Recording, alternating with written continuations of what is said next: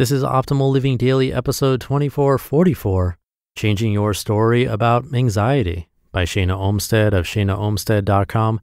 And I'm Justin Malik, your personal narrator, reading to you every single day of the year with permission from the authors.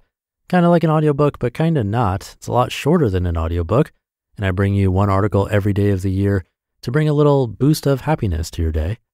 And this is one of a few shows where we do that. Search for Optimal Living Daily wherever you're hearing this to find all of our shows.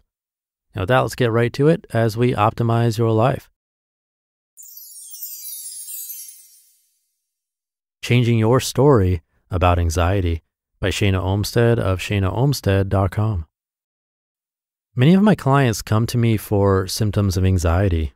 They complain of not being able to stop their worried thoughts or the tension in their bodies, or aren't able to just feel comfortable and at peace in their own skin. Seems like it's becoming more and more common, and people are becoming more comfortable talking about it than ever before. It's beautiful that the stigma of mental illness in general, including anxiety, is changing. People more than ever are getting the help they need and even talking about it with their friends and families more than in the past.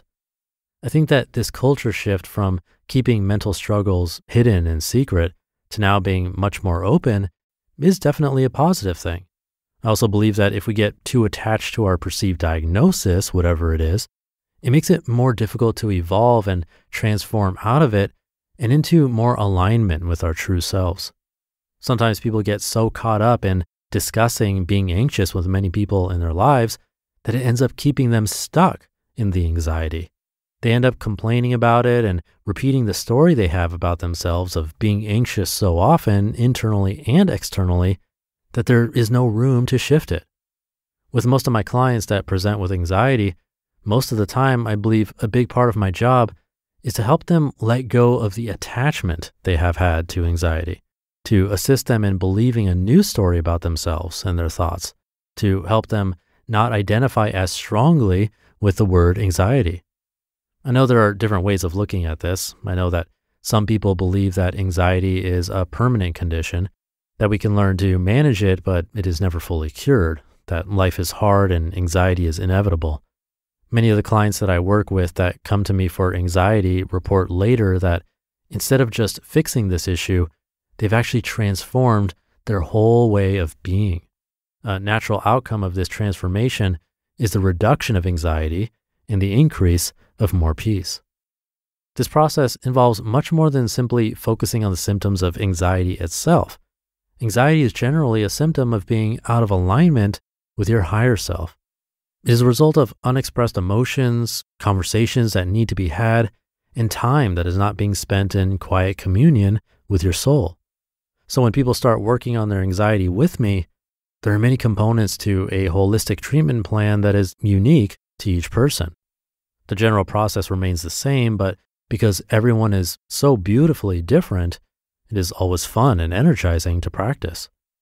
Using intuition, awareness of energy, and psycho-spiritual practices are some of the most effective methods I have found to help people elevate their consciousness.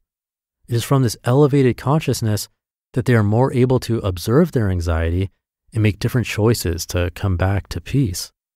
This is the way I work with my clients, and it takes time to do the inner work required to permanently shift the way anxiety plays a role in our lives.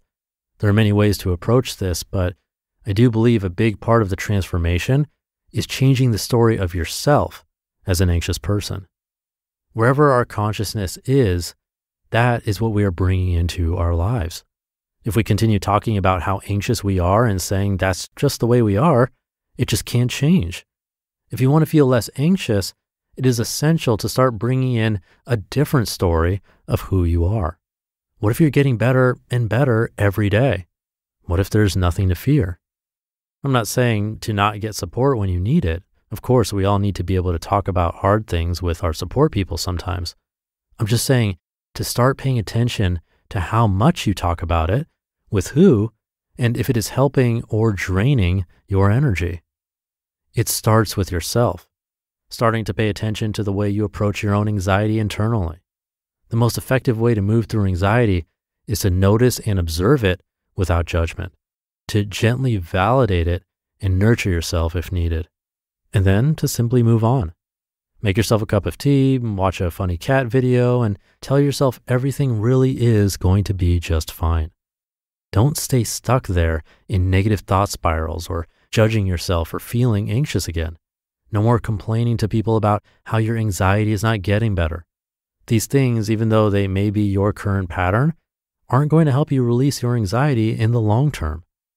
In order to create more peace and decrease anxiety, it is imperative to begin practicing new ways of thinking about it on purpose before it actually changes.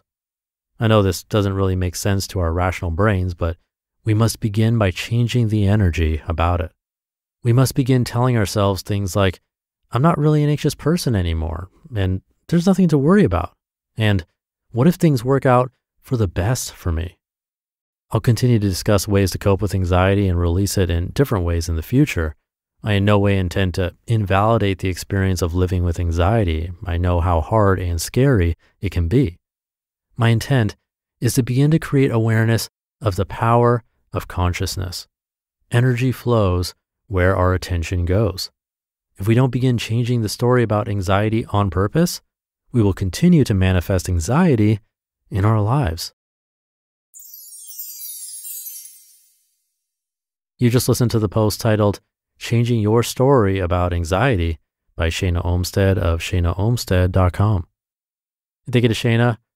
Really good point about how when we think about anxiety, talk about it more, and complain to others about it, it sort of reinforces it within us, like confirmation that it's who we are rather than something that could be worked through and lessened over time.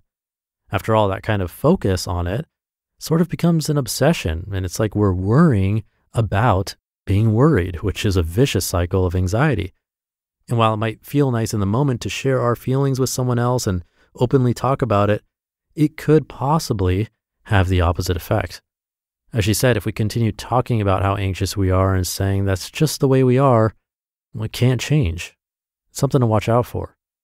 And she also did mention that this doesn't mean you shouldn't seek help, because psychologists or psychiatrists or therapists, they've done a lot of training and have experience with so many people with similar concerns that a licensed professional could help you make huge strides without that sort of obsession, something they're aware of and can mitigate.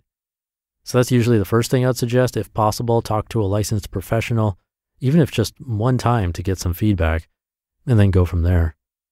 So with that, hope you have a happy and worry-free day. Thank you for being here and listening every day, and I'll be back tomorrow where your optimal life awaits.